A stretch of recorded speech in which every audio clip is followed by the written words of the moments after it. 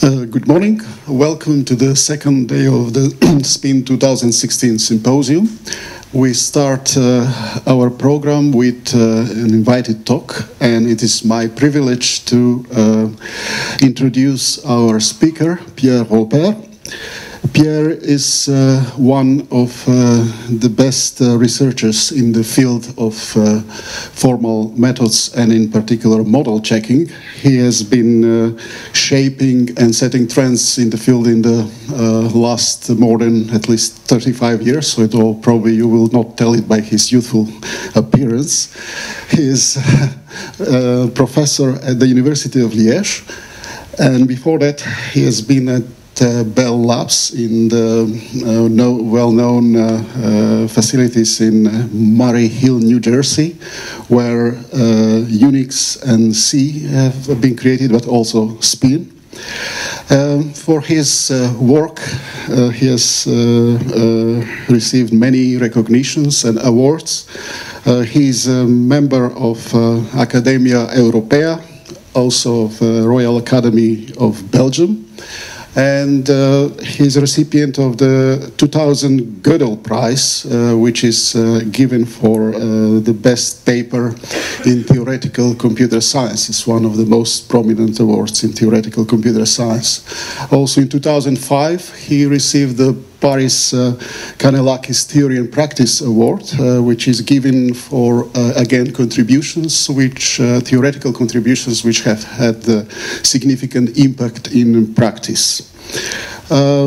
Also in the verification field, he has received many outstanding rewards, like in 2014 he received the CAV Award for his contributions to the partial reduction technique. That's the technique for reducing the state space in explicit model checking, one of the most effective techniques. He's one of the inventors. And also in 2006 and 2011, he received the LIX Logic in Computer Science Conference Awards for Test of Time. This is an award given for papers who have passed this test of time, papers who really inspire generations of researchers. So these are the official recognitions that he has received, but also unofficially, when you talk with peers and colleagues, you hear many anecdotes of him. And yesterday actually happened something that I want to tell you. So at the dinner, somebody told me actually that he said, I was attracted to the field of formal methods by the paper Temporal Logic Can Be More Expressive by Pierre Wolper. So I think this is one of the best compliments that you can get. I think I have a couple of more anecdotes of that style, but I think I should stop here and give the floor to Pierre.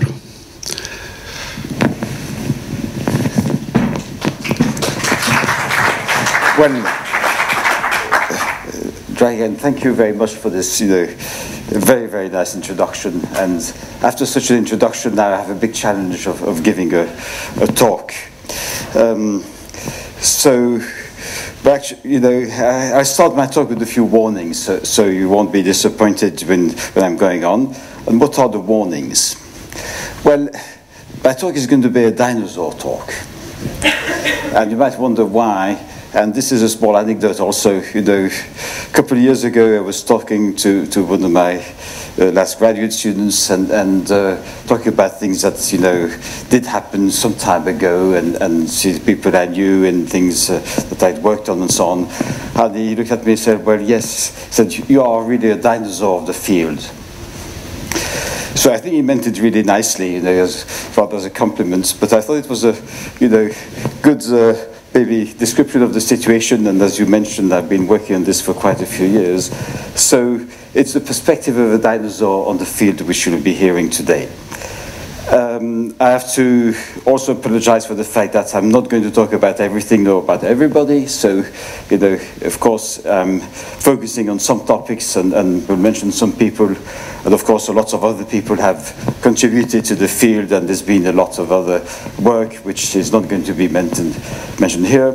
I'm not going to try and give a very technically detailed talk, but rather emphasize ideas and how the field has evolved and I hope will evolve, because this has been going on for a long time, and I think some of our challenges is what is going to happen in the next 10 or 20 years in verification. So I promised a dinosaur talk, so this is what it's about. Right. Taming Bugorus rex. Okay.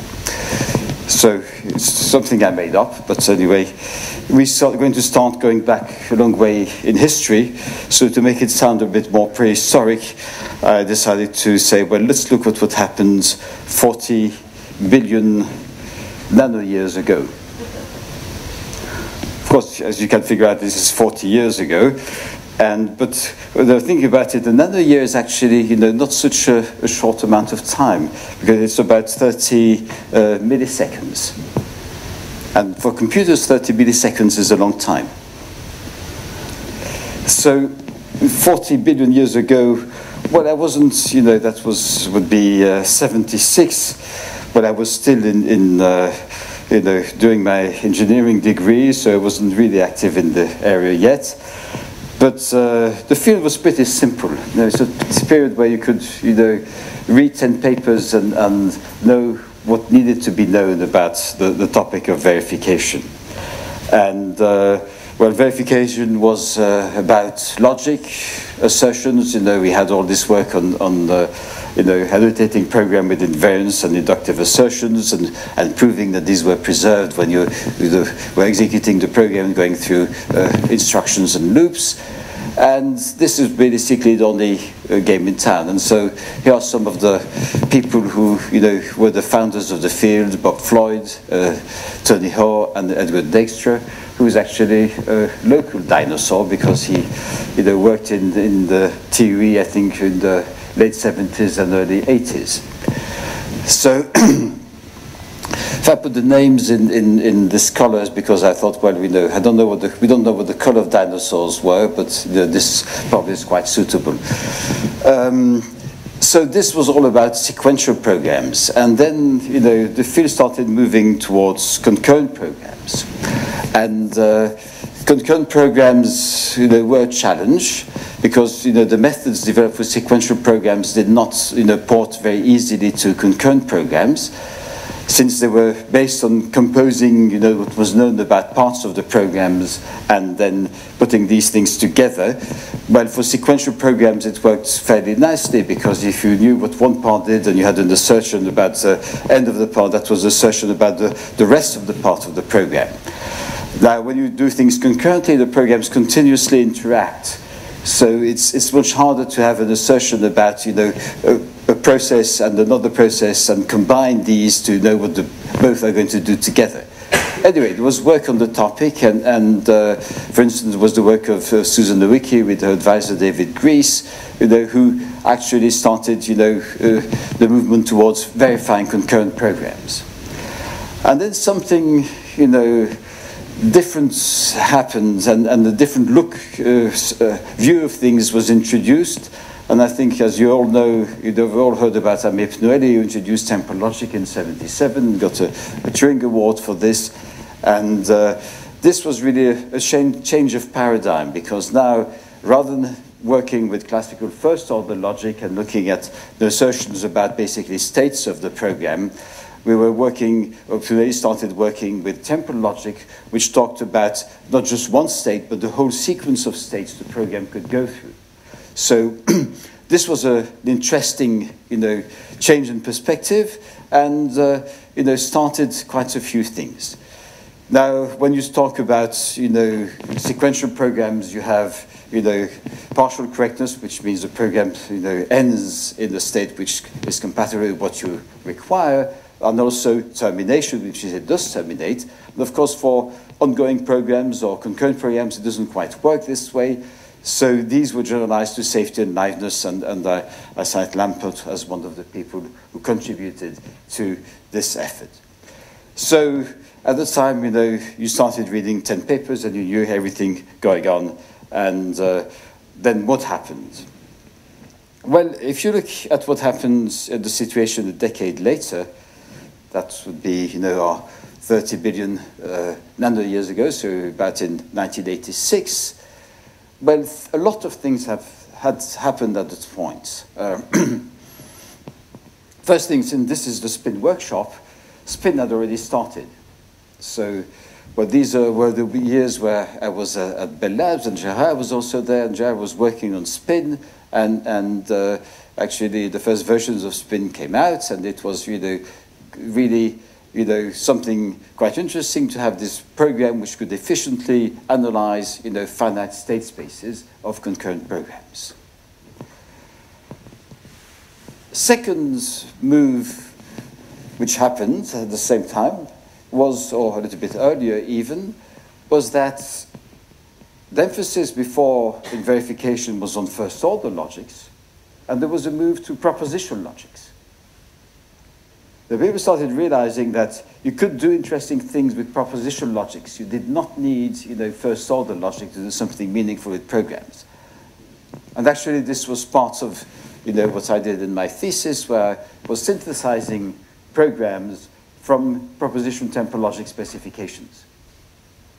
And there was also Anna Emerson doing similar things with his advisor Ed Clark. My advisor was Zoran Mana, who was also synthesizing, doing something similar. I was working with linear time, and Alan was working with branching time.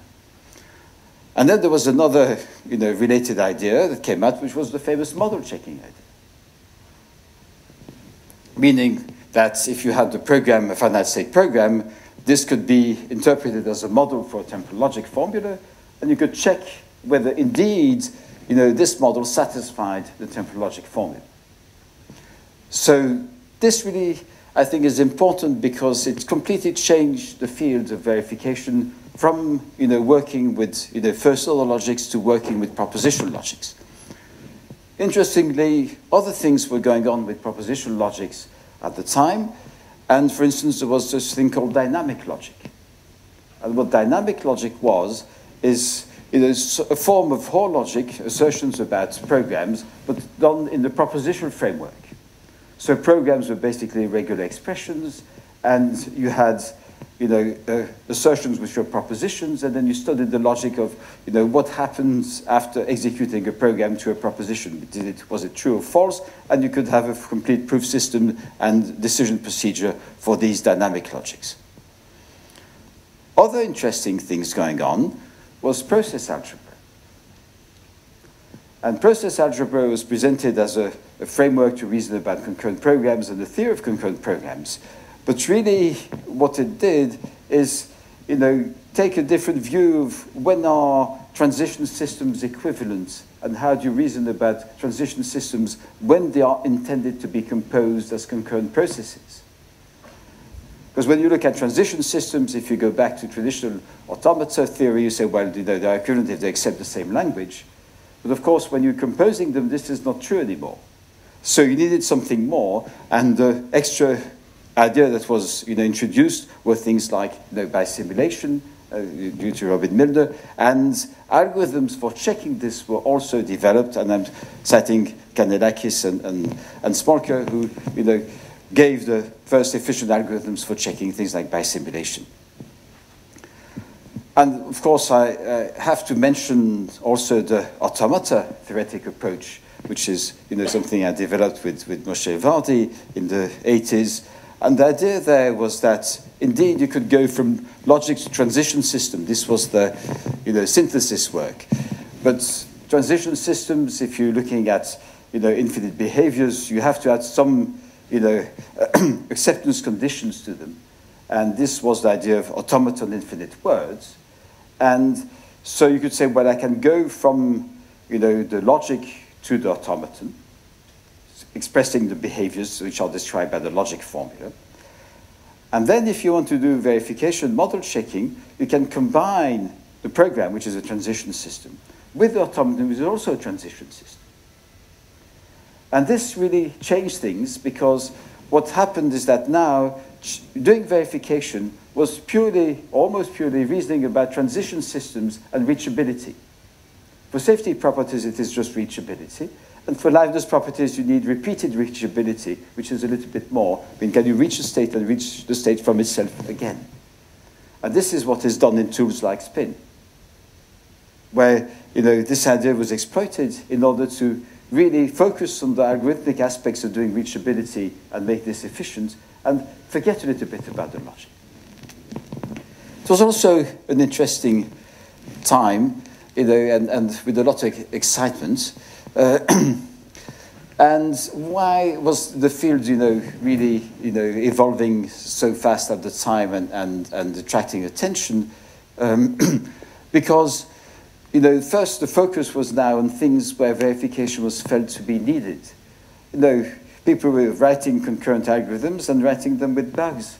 And even things were published with bugs because we did not know how to really reason very effectively. Well, there was some proofs, manual proofs, but we had now tools to reason about these, so often very short but quite tricky algorithms. And so also verification had become algorithmic. The spin is an algorithm, you just run the tool on the program and you find bugs, which is quite different from doing a manual proof. There was also this excitement about, having a unifying theme for doing the verification, which was finite state transition systems and a lot of variants of finite automata. I mentioned, automata on words and infinite words, but there was also automaton trees, all sorts of automata, and this was a very powerful unifying theme at the point. Well, it was also, since we are in research in the academic world, there are lots of possibilities for developing theories and dealing with complexity results. You could say, well, is this problem in P, or is it in P space, exponential time, or even non-elementary, that means not bounded by a finite number of exponentials. So lots of excitement about, proving this type of results. And also that, there was lots of possibilities for doing things more practical and improving the tools, that means dealing with the input languages for your verification tools, dealing with the algorithms, getting better implementations, and so making things progress in this way. It was also a nice time because we had strong debates. And the type of debates we had were about, for instance, branching time versus linear time. So, I don't know if this is genuine or not, but there we have a branching time dinosaur, and there we have a linear time dinosaur. So what was the fight about? Well, branching time logics, temporal logics, talk about, trees or graphs and can talk about various behaviors in these trees, whereas linear time logics talk about sequences and they talk about properties of sets of sequences. So the big debate was about complexity.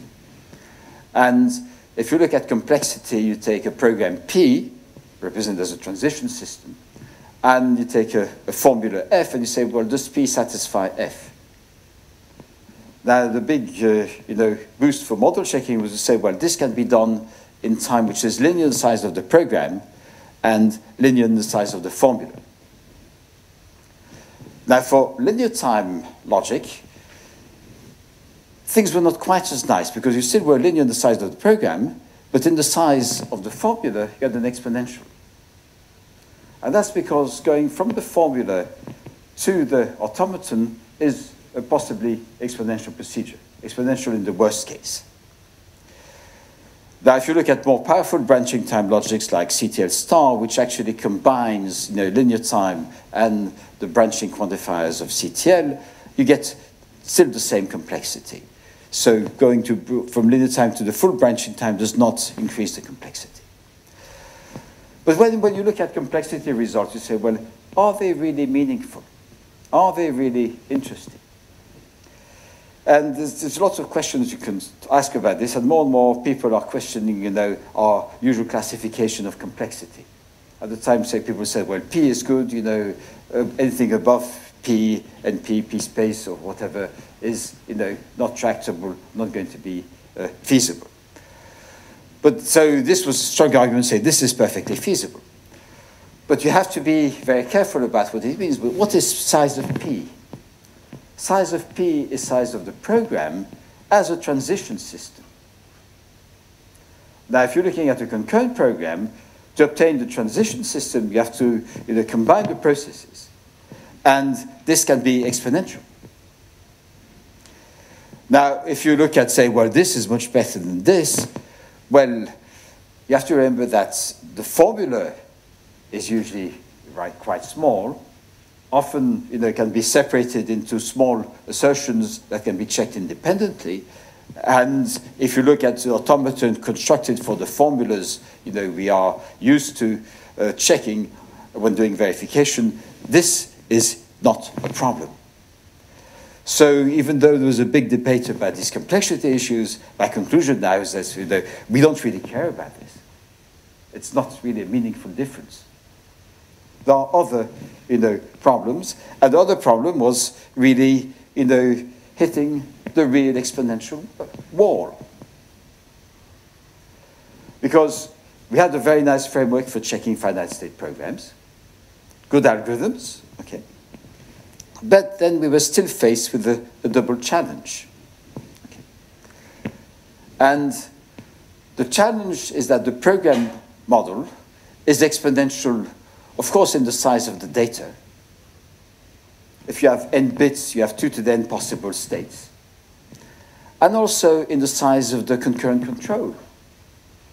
If you have n processes, well, then the number of states is the product of the size of the different controls of the various processes, so it grows exponentially with the number of processes. If a process is of size, say, p, it's p to the n to get the concurrent control. So this was really the situation. We had a nice techniques, but we had this real problem about this exponential size of the program. So a number of things were introduced to solve this, and among these, I'm citing I think are probably those that were the most used: partial order methods. I'll go back to this in a few minutes. Abstraction, symmetry, dealing with identical processes, saying, well, if I have a system which is composed of n identical processes, then I can clearly simplify reasoning about these processes and find some methods which can either reduce this very large system to one containing a limited number of processes, or find some induction to go from n processes to n plus 1, and hence solve the problem once and for all, reasoning only with a limited number of processes. And then there was another big introduction, which was symbolic methods, and I'll also get back to that. So this brings us a decade later to see what's happened with dealing with this challenge. So now we are 20 billion nanoyears ago, and we are fighting exponentials. It's no longer dinosaurs, but there's nobody to fight dinosaurs, so I had to find something different. So what was the excitement about partial order methods? Well, the idea is extremely simple. If you look at concurrent processes and you combine them, well, the usual semantics used is interleaving semantics. So you start in a state and you say, well, process 1 can move or process 2 can move, and I start interleaving these moves of the various processes. Now, what happens is that not all these interleavings are interesting and worth considering, because lots of them are equivalent. Equivalent meaning what? That if you have processes moving independently, whether I do A in process 1 or B in process 2, one way or the other, does not matter, will not change the state I reach. And so we can do things and do a search through the state space, which is the usual technique being used in all this, which is selective and says, well, I'm only going to choose some of the transitions. So I'm in a state, I say, well, I have various possibilities of processes moving.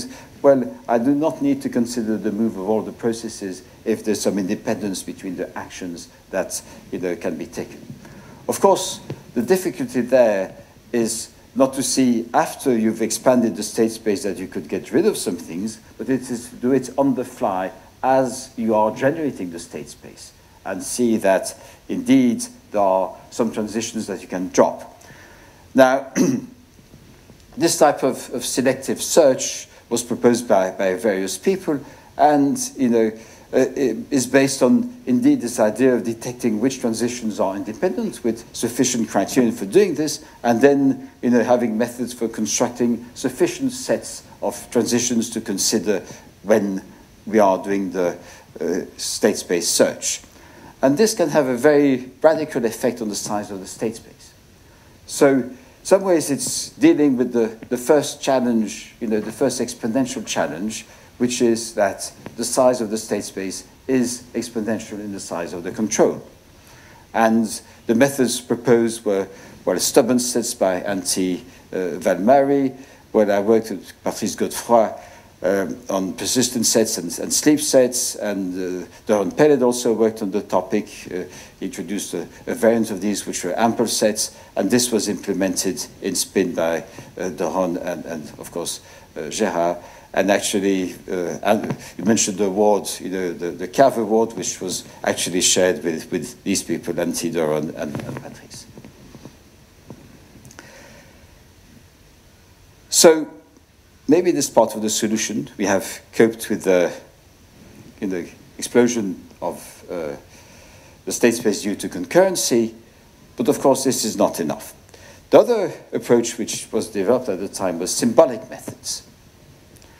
And symbolic methods were based on the idea that if you're dealing with states where there are too many of them, so deal with formulas representing sets of states. Okay? And well, we're still in the finite state context because we're assuming that states can be coded by a finite number of Boolean variables, and you can write Boolean formulas to represent states or sets of states and the transition relation.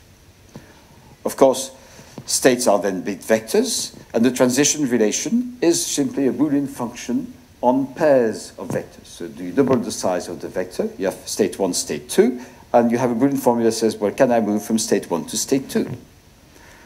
Now, the nice thing is that you can compute with these Boolean formulas, and the whole trick was finding the right coding for the Boolean formulas, which could make the computation sufficiently efficient.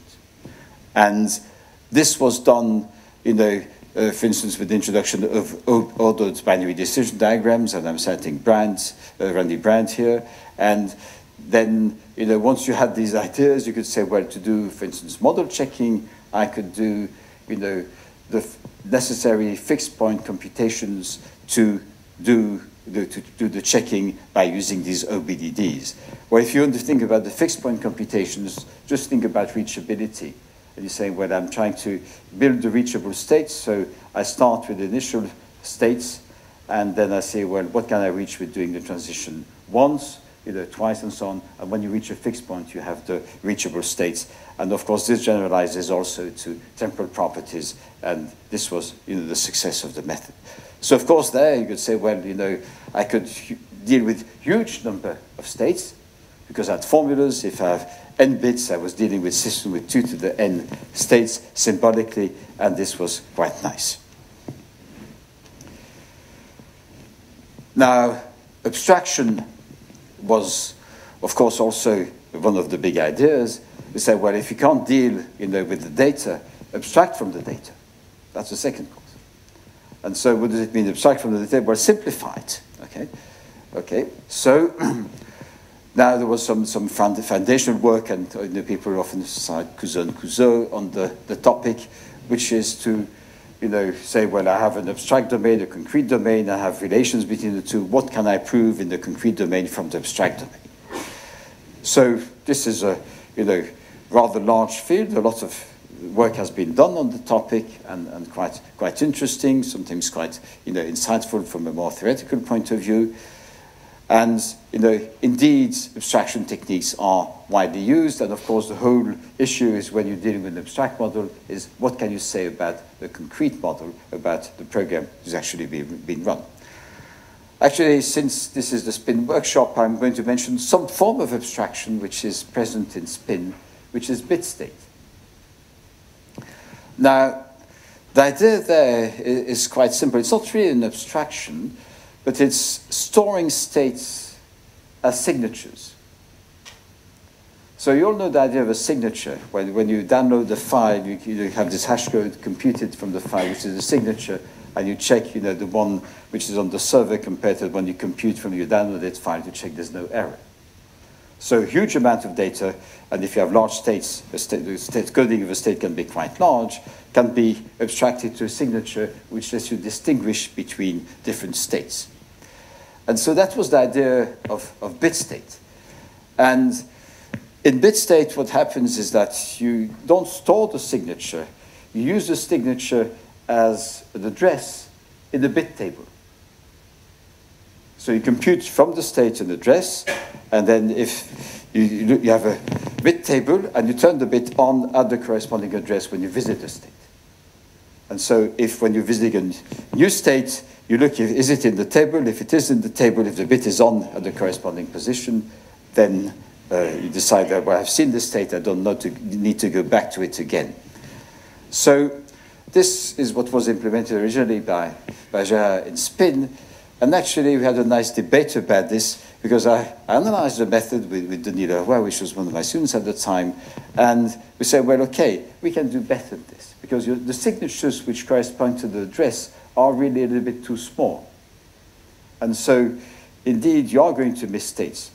So the idea is use larger signatures and store them explicitly. And then, you can have almost certainty with a high probability that you're not going to miss any states. And I think these are two, after discussing this quite widely, with Gérard, we realized these are two complementary approaches. And basically, the issue is, what do you want as far as coverage? With bit states, what's going to happen is that you're going to probably cover more states, but you don't know exactly what you've missed or if you've missed something. With the other method, which we call hash compact, and actually is also available in Spin now, then you know that you're not going to miss states, but you are going to be limited by the amount of memory in your machine with respect to the number of states you can visit.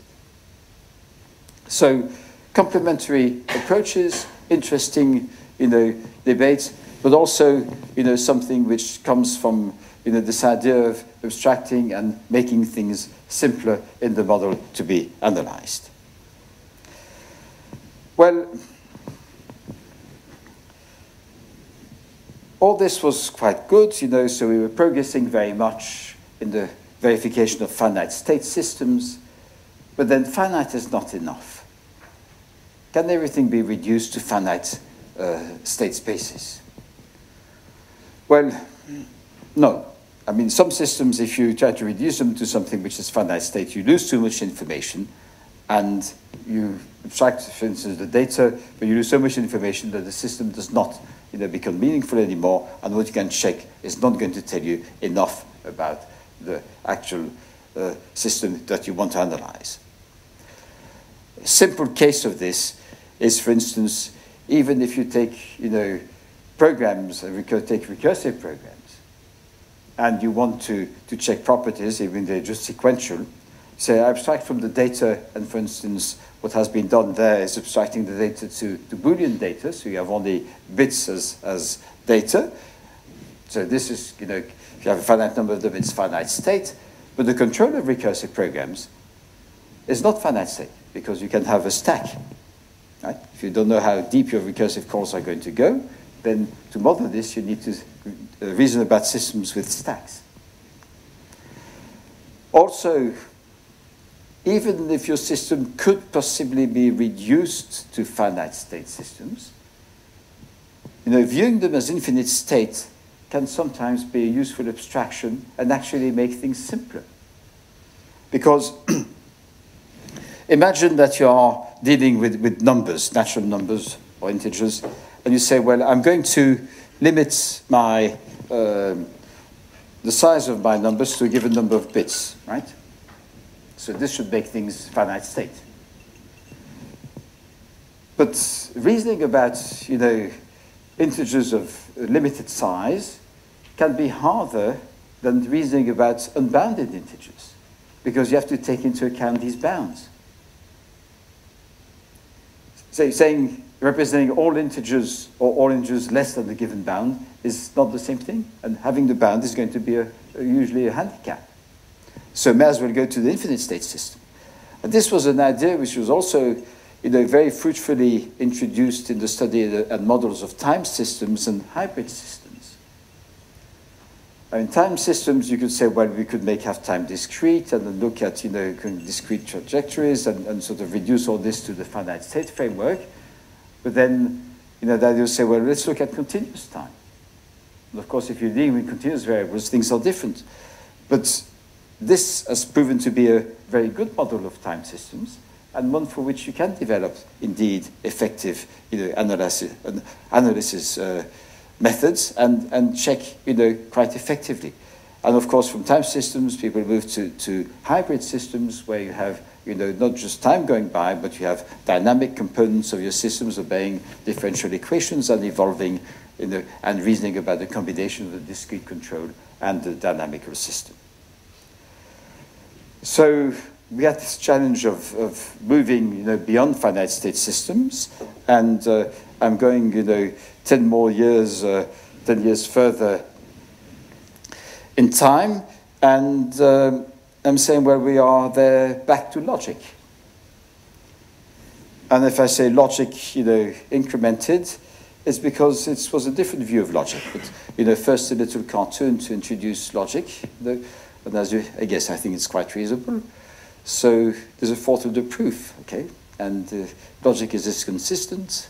And then the person there is writing to Donald Knuth about finding errors in the art of computer programming. As you know, the art of computer programming is a series of books written by Donald Knuth, and he promised a check for every person finding bugs in his books. And well, he did write quite a few, but a few of them were cached, actually. So people kept them as a souvenir. So he has an outstanding balance, but probably after some years, I guess checks are not considered to be valid anymore.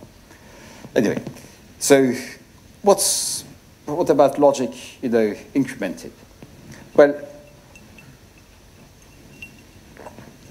what happened, over the time, and my division in periods of 10 years is not perfect, of course, because there was some overlap between various developments and the time at which different things happened. But I would say that really the development that moved things is that logic with efficient, decision or semi-decision procedures and good tools for these, started to appear and be more and more developed. And of course, the most prominent case is SAT. If you go back in the old years, SAT was, really the problem that, was NP complete, and don't try using SAT. It's NP complete. We only have exponential algorithms for this. This is not usable. But then people started using SAT, in AI and other fields, and doing really, interesting things with SAT solvers, and being able to build SAT solvers that could cope with very, very large formulas. So much for complexity measures. So SAT is no longer such a frightening problem. Okay? And SAT was also imported to model checking by saying, well, now rather than doing the symbolic computation with BDDs and so on, we could just code the whole model checking problem as a SAT formula. Of course, this requires bounding the number of variables that appear. And if you look at it, a computation where you have succession of states, so each state is coded by a finite number of bits, fine. But if you don't bound the length of the sequences, then the number of bits you need to code the computation grows and grows. So, well, the observation was that most bugs appear on computations that are not that deep. So if we bound the length of the computation, we can actually do a lot of interesting things and reduce the problem to SAT. And this is the famous bounded model checking approach, which is indeed quite successful. Now, lots of other works on, for instance, satisfiability modulo theories, which are, basically first order logic extended with, interpreted theories, like for instance, relations on integers, dealing with linear constraints. lots of tools for dealing with linear constraints, and these can be incorporated into systems for deciding formulas and dealing, for instance, with regions of space. This, of course, applies to timed automata or hybrid automata. And also a lot of work, well, this is also a topic which is dear to me, of using automata for representing all sorts of data values. And of course, there are natural things like list queues or stacks. I mean, for instance, if you're dealing with systems communicating, through queues, which is a usual model of concurrent systems, then you could say, well, the content of the queues is really a string, and the set of possible contents can be represented by a finite automaton, so I can reason with these and compute with these symbolically, as I was computing symbolically with BDDs representing Boolean information.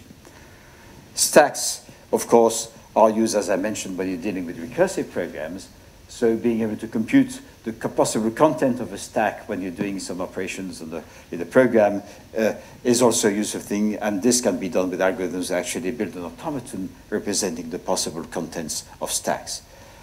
Another thing that we worked with Bernard Boisgelot, which is also one of my former students, is representing numbers or sets of numbers by automata. That's the nice idea is that indeed, if you take a number, you code it in binary, it's a string. So you can represent sets of numbers by an automaton, accepting strings of the alphabet composing of the numbers in the base you're dealing with. You can also go to vectors, because if you have several numbers, you can just read them simultaneously, and then you have multi-bits at each stage, and this then reads a vector. And actually, interestingly, what you can represent with automata independently of the base is exactly Presburger arithmetic without multiplication. So it's quite a powerful and interesting tool for dealing with reasoning in this type of interpreted logic. So these tools have been widely applied in a number of contexts and for dealing with various problems, and this has also contributed to the evolution of the field. So where are we now? Well, I tried to extract a few ideas about what are the current trends about, for instance, looking at the programs of our recent conferences. And of course, the things you see emerging is there's an emphasis clear on real languages. You want to verify programs which are not in the model language, but the real language. But this often means also going from the real language to a more abstract representation, but trying to do this more or less automatically. There's also this idea of mixing static and dynamic checking. Of course, when you talk about model checking, we're very much in dynamic checking. Why dynamic checking? Because we are looking at the executions. Now, of course, when you look at the code of a program, there's lots of analysis you can do just on the code without looking at the execution.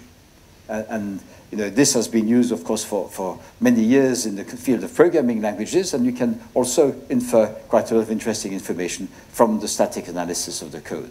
Of course, abstraction is still a big issue. And of course, now we have larger and larger computers, and you think, well, this is probably going to solve the problem, because in other areas of science, the more powerful the computer, the better off you are, and you can start simulating larger and larger systems and getting more and more information. The problem with verification is that as the computer gets larger and your power to analyze things gets better, then the systems you're analyzing also get larger. And of course, the problem there is that if you look at the state space, where it grows exponentially with the size of the computer, the number of bits, say, of memory, whatever, but the speed does not grow the same way. So we have, not the same advantage as other scientists have of saying, well, get a new computer and you'll do much more, because you have to analyze larger and larger systems. So the question at this stage is, where are we, and what is going to be the next magic bullet really changing the field? We need some inspiration. Okay? So there's the magic bullet. It's a nice one.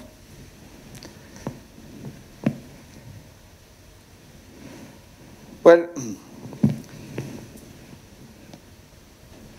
if you look at the history of things, as I've been doing now for quite a while, you say, well, you know, a lot of things were not invented but imported.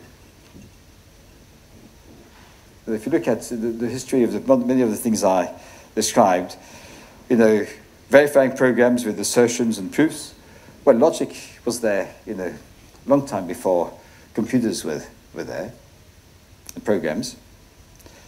Temporal logic actually had its history in logic and philosophy. It was really about developing a logic of time and the use of tenses, also talking about the past, the future, you know, and this type of issues. Automata, well, they were introduced, you know, also a long time ago in the context of, yes, reasoning about computation, indeed. If you think about Turing machines, they're a form of automata, and those go way back. Of course, also in logic, they were used as a tool for getting decision procedures in logic quite a long time ago. I mean, for instance, the type of automata we've been using, the verification, goes back to Buki, which worked in the early 60s on these topics. Okay, well, of course, automata dealing with finite state systems was also prominent in the area of circuits and actual engineering, so this was a model widely used there, and probably, you know, also inspired some of the early tools that explored state spaces. Well, there are some contributions from programming languages and their theory, but also contributions from AI, and, for instance, for tools for deciding logic and theorem proving, which have contributed to the field. Now, this is the situation, but, you know, we've used these things. What is going to be next? So let's look at what is the current craze, right? And if you know, look at what happens in you know, computer science and where's the most excitement, where you see big data, machine learning, deep learning. It's solving the whole problem. So this picture I took from The Economist, which last week had a piece about, you know, artificial intelligence, $1 million babies.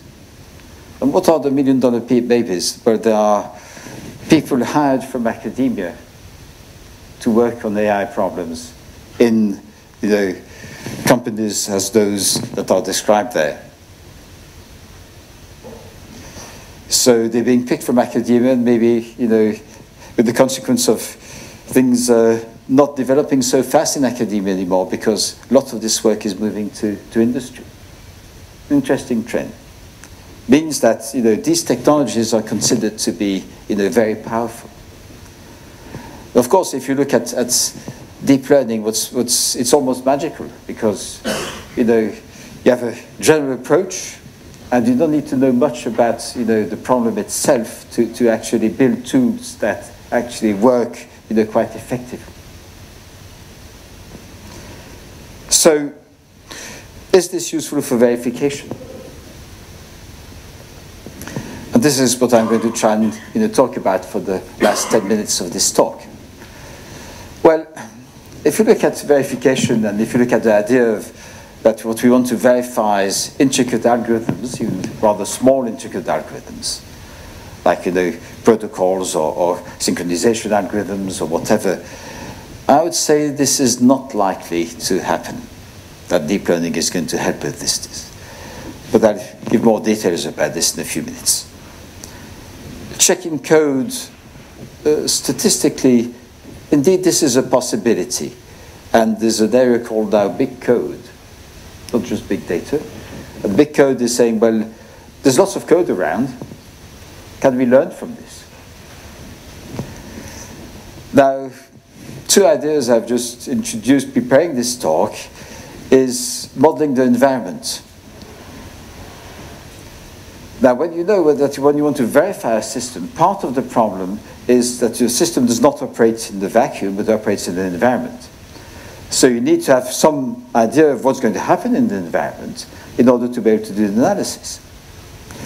Now, one way to do this is to be very generic about the environment and say it's completely non-deterministic, so you don't know what's going to happen, and you check all possibilities. But this is not quite enough, so I get back to that.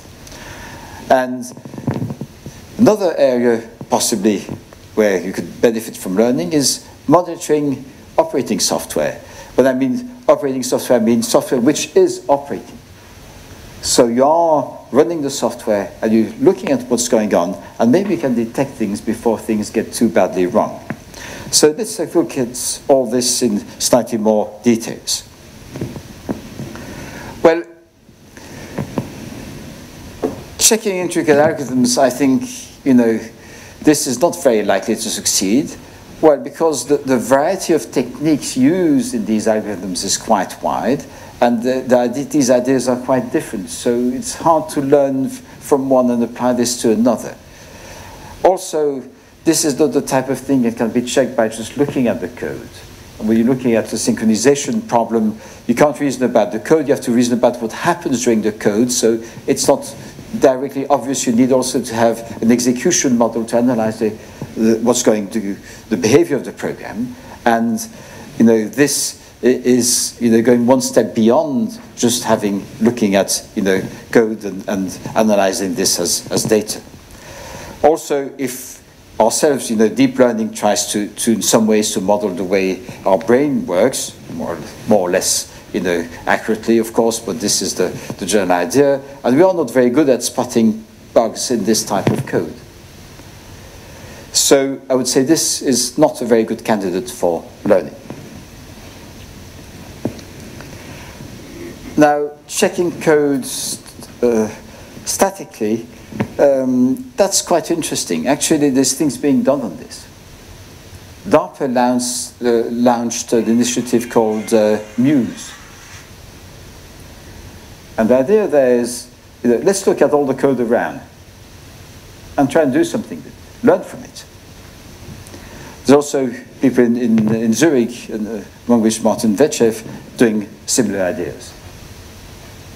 We take code bases, we have lots of code lying around, and let's see what we can do with this.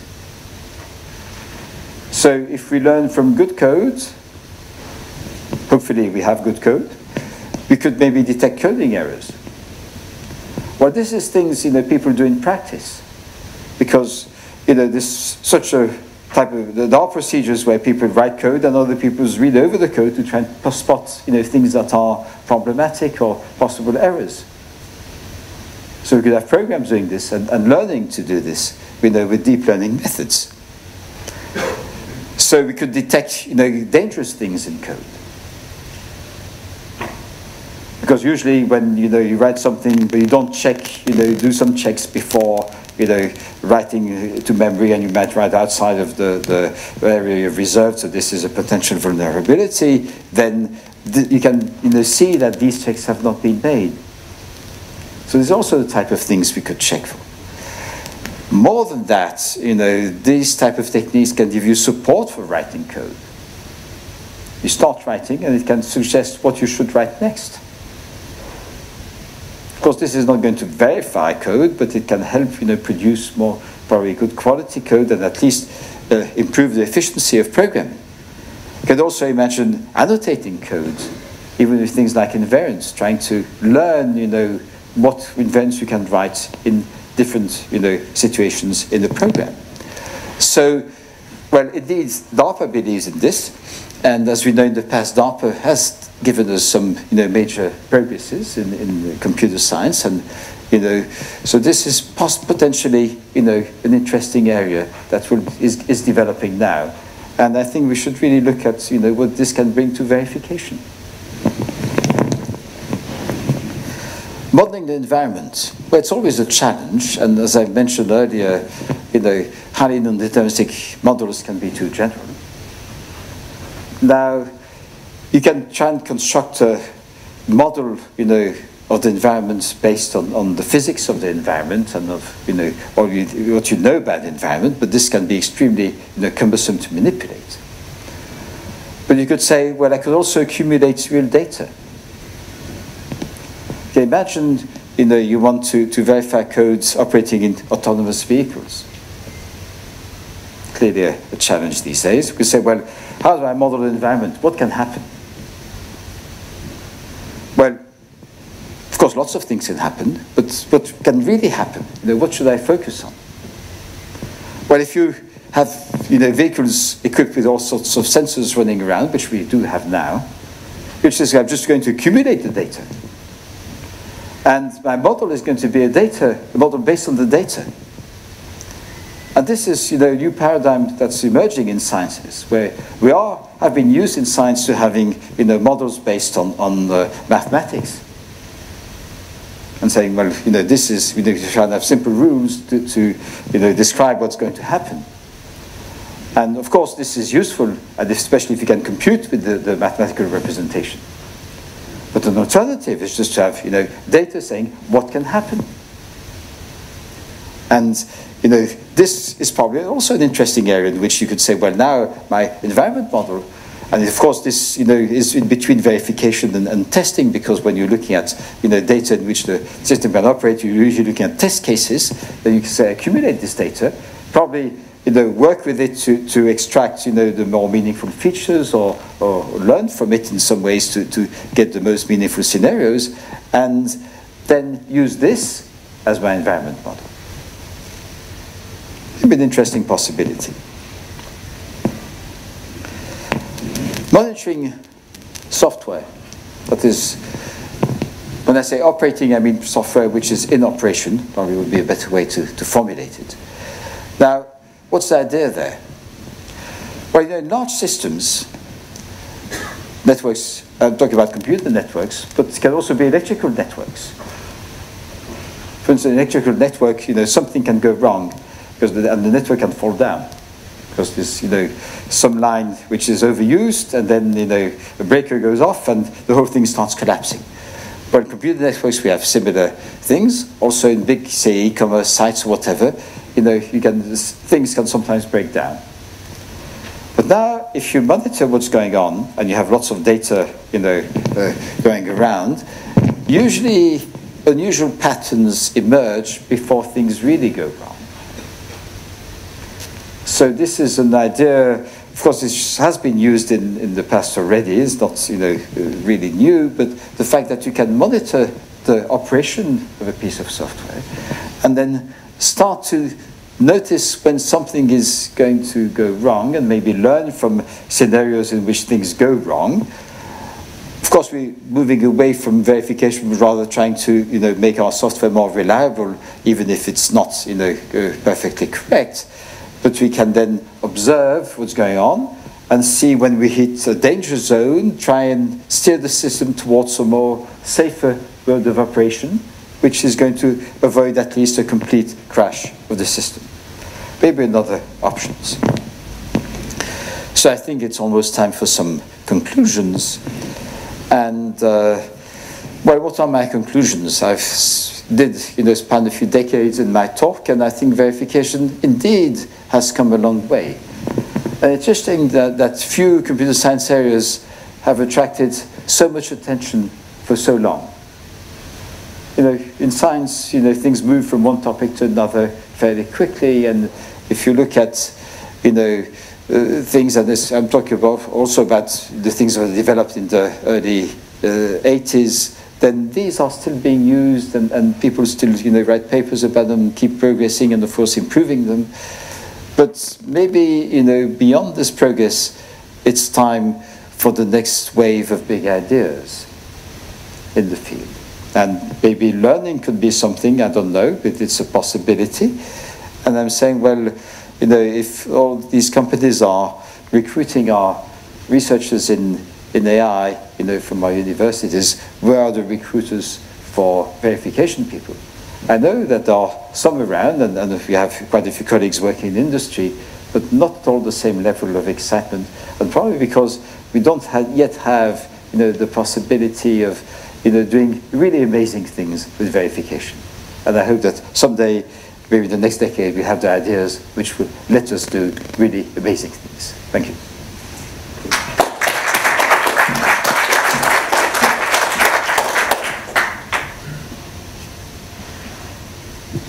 Thank you, Pierre.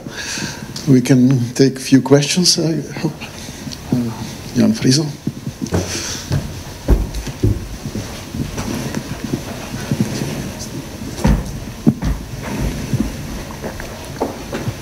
So I hear you speaking about we did not do amazing things in the verification world. This slightly upsets me because I think we did do a number of amazing things. For instance, just to mention one, there will be another lecture, I think, during SPIN, is that we managed to get the CERN experiments running. So at CERN they have big detectors, 60,000 parallel state machines. They use the notion of a state machine there, and they control monitoring all the experiments. These had problems. Using formal techniques, as developed in this community, we were able to deal with making that possible. They could remove all the errors. I do not have to speak about lots of other, say, amazing things. So the Mars lander is probably an example where this really made a difference, and I think we are silently make lots of difference in the actual world. Okay, well, indeed. I mean, I say we have come a long way. So I maybe was trying to be a little bit provocative by saying, what are the really amazing things? And indeed, there are a lot of successes, as the ones you mentioned, in using formal verification techniques.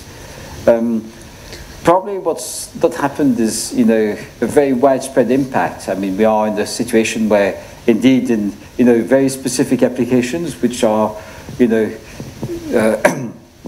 justify a fair amount of investment, we can do this type of things. Now I know that, for instance, lots of companies are using verification in practice, but it's still a rather niche area and limited to rather, I would say, typical specific classes of applications. So I don't want to sound too negative about the field, but I want to be provocative to say, we can go further, even though we've come a long way. Other questions? Yes.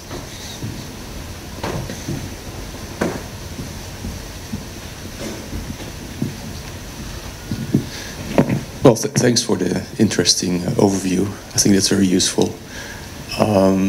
Just from my own experience, I think one of the sources of inspiration is practice, looking at what actually developers do. And I've seen that sort of as an orthogonal story in the points you mentioned. Very specifically, I've been looking at what developers are doing, what technologies they are using, what tools they're using, and I noticed that things that seem to be hot in testing are not mentioned or discussed at all at conferences like these. So there's this thing called JMOC, which is a framework for creating test fakes or mocks or stubs, whatever you call them, in testing. Specifically for Java, there's a Google variant which is for C++. And if you actually look at what's going on there, it is not just producing stubs, but actually inside the stubs you can specify pretty much temporal properties of the behavior you expect from your component under test. So that links very closely to the kind of things we're doing here with temporal logic and things, be it in a slightly more limited form. On the other hand, there's something going on, behave testing, which I think is mostly a Python development, but also there I see these ideas finding their way into practice of specifying the behavior you expect, not only in terms of, if I send this input value, I get that output value, but also I first call this method and then call that method, and I expect the result to be dependent on the order in which I call things, for example. So it reminds me a lot of things we're doing here, in terms of temporal logic and sequentiality of things. But personally, I find that there's insufficient awareness in this community of what's going on there, and initiatives to link what we are doing to the actual practice of what the actual developers are doing and using. So that's my personal point of view here. No, I can only agree with that. I mean, we need sources of inspiration, and then looking outside of the narrow area itself. And of course, the people doing things in practice have the real questions that need to be answered, and so this can be an inspiration. And the way they try to solve them can also be an inspiration, clearly. Okay, in view of time, I suggest that we take other questions offline. Let's thank Pierre again. Thank you.